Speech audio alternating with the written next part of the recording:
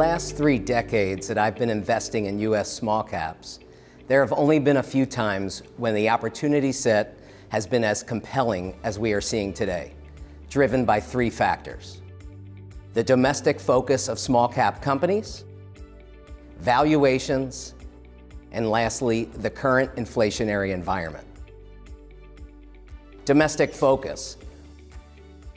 With the acceleration of both reshoring and deglobalization, the potential benefits from underinvestment in capital, the Inflation Reduction Act, the Infrastructure Bill, and the CHIPS Act should all be long-term secular demand drivers. As for valuations, for more than 10 years, we have seen small caps underperform large caps.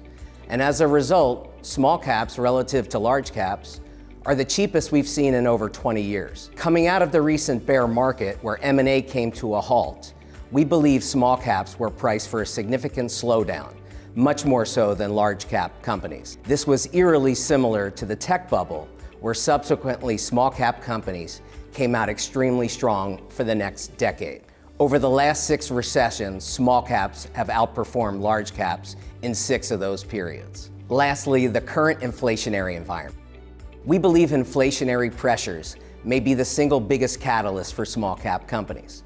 The current inflationary environment has allowed some small cap companies greater pricing power, allowing them to pass on higher costs like wages and input costs to customers, an environment for small caps last seen over 40 years ago. We believe the combined impact of these 3 drivers puts us on the precipice of a new investment horizon.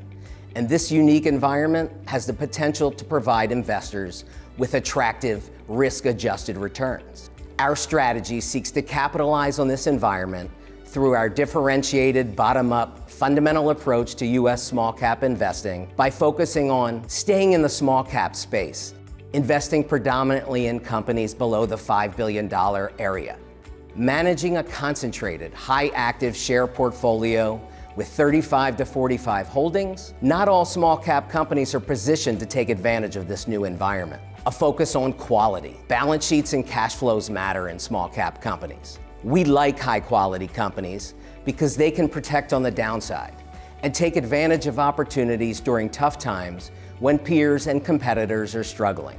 And lastly, build an all-weather portfolio that can last through market cycles, leveraging Rockefeller's 30 years of small cap fundamental investing experience. Thanks for listening, and as always, please reach out to a member of our team if you have any questions.